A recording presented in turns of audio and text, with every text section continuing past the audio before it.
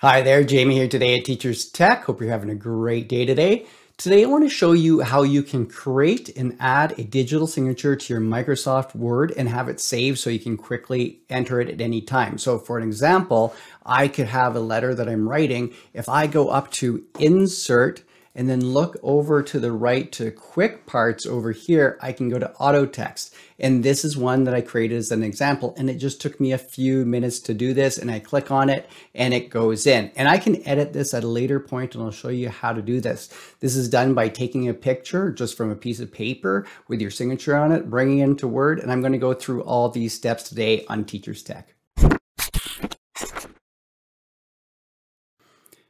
So before I get started inside Microsoft Word, I'm going to take a quick picture using my phone of my signature. So what app I'm going to use is just OneDrive, and then it's going to sync over to my computer in seconds. I can just grab it from my computer. You could use Google Drive for the same thing. You can take a picture within that. And if you're using desktop for Google Drive, you could go ahead and retrieve it. So I'm using OneDrive.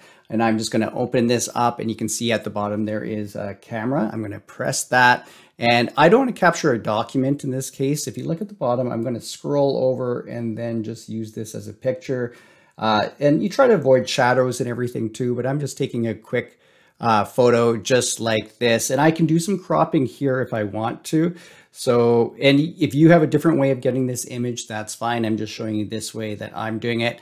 I'm going to go ahead and confirm that and hit done, because now I'll hit that check mark up at the top right hand corner and it is saved in my OneDrive, and this will sync over to my computers. So I'm going to go ahead and end this right now and move over to Word. If you're using the app to take the picture like I did, make sure your computer, whether it be OneDrive or Google on your computer, that it's in the same account that you took the picture on your phone, or else you're not going to see it over there. So make sure both accounts are logged into the same one. Now I'm going to go ahead and start what I want to be my signature, and I'm going to add some text first. So I'm going to keep this pretty simple, and then I'll add it. So this is just a blank document, and then I'm going to add it to the end of a letter to show you too.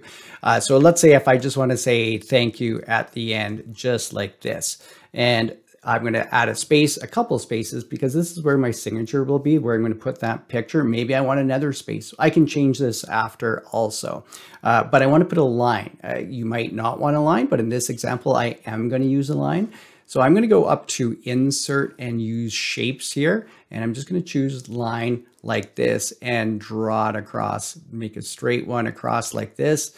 And we'll say this is long enough. And I don't want it to be blue, so I'm going to go to the shape outline and turn it to black.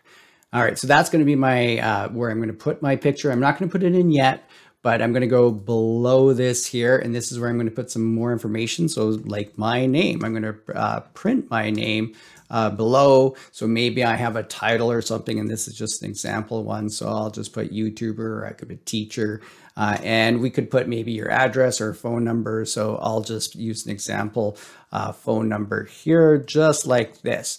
You can put whatever information you want. Now, the last thing what we need to do is add that picture that we put in. So where is this going to be? I'm going to click up here. So this is where I want it to be inserted. And I'm going to go to Insert like this and Picture, and it's from this device. So remember that picture that I took on the OneDrive app synced over to my computer because it was logged into the same account.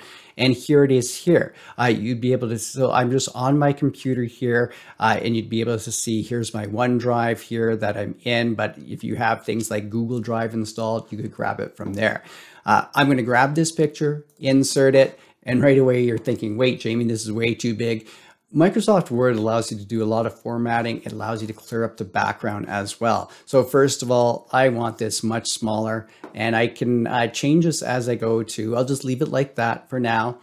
The next step is, right now the picture is the layout, the wrapping isn't what I want. I want this to be behind the text. So what I'm going to do is I could click here and get change the text wrapping, or I can go up to the top and I can choose behind the text. Either place, I can get to the same one. It's also here. So it moved it to behind. Now I can still select this and move it around, but it's behind the text. So I could put it to where I want. Maybe it's a little bit smaller. I can move it to however I would like on it. this is where I'm going to leave it. And now you're thinking the background isn't very good. We don't want it to show up like that. Word allows you to correct this. So if I select this image again, you can see that thing, it's highlighted. If I go up to picture format, we have corrections. Now the corrections are going to be different for everybody depending on the paper that you wrote it on, or the contrast, the shadows on it. So again, if you get a good signature without shadows and it's nice and crisp, it might work a little easier too. But I'm going to go to corrections, and you can see right away we have all these options. I'm going to go and choose this last one right here. And look at this, all the background is gone out of there. You can even format it more. So if I go to corrections again here, you can see if I went to picture corrections and it opens up the format picture, maybe I want it more contrast. You can kind of play with this a little bit to get it. We have artistic effects here too. So if I wanted to look at a few different ones and I went over to artistic, you know what? I don't know if I like the way, I think I see a little bit more in it. Oh, no, there you went and changed it. So that's a little crisper and darker, just like that. So I think this is going to work for my example. And like I said, I could move these lines around, change things a little bit more. You can go through and edit this and make multiple signatures too. So all I need to do now is highlight what I have. And you can see when I highlight it, I just select it at the top right before the thank you and drag my mouse down to the end. Everything's highlighted.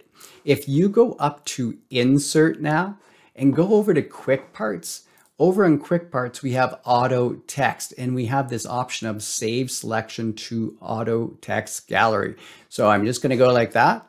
And you can see it says name, thank you. So maybe I just want this to be sign. And we'll say sign one, because if you had multiple ones, you could change your name depending on what you can name it, whatever you want. So I'm just going to go ahead and hit OK.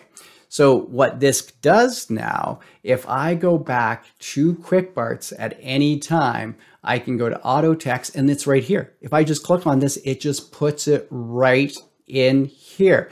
And how do you go ahead and edit these auto texts or maybe delete them? If you go back to your quick parts and auto text here, this is the one I have created in here. I could right click on this and I could go back and edit the properties, and it pops up this block. So if there's different things, maybe I want to call it a different thing. If I go back to quick parts again, and I'll right click on this one, we have organize and delete. If I want this is the one right here. You can see it here. I can go ahead and hit delete, and it is gone. So if I hop over to a different document now, let's say like a letter, I can select where I want it to go back to my quick parts up top, go to auto text and select it, and it can be quickly put in. So remember, you can have a few different signatures there depending what type of letter that you're addressing on this, or maybe even different emails or addresses that you have that you want to give people. The other thing I just want to point out before I leave today, inside, I'll just go back to a blank document here. Going back to the picture, and I'm going to insert this one more time here. I just want to point out there was the remove background that I didn't do. I used corrections. I find it works a little faster for what I was doing there, but there is the remove background option here. You just have to kind of go through. I find it a little more, it takes a little bit more time where you could go through and trace different things out and put it through. But I always find I miss a little bit and I have to go back and forth a lot more. So just wanted to point out there are different ways you can remove backgrounds in Microsoft Word. So I hope you like this tip about how to create a digital signature and save it so it's reusable over again and over again in Microsoft Word. Let me know if this works for you and what else you want to learn in Microsoft Word. Thanks for watching this time on Teachers Tech. I'll see you next time with more tech tips and tutorials.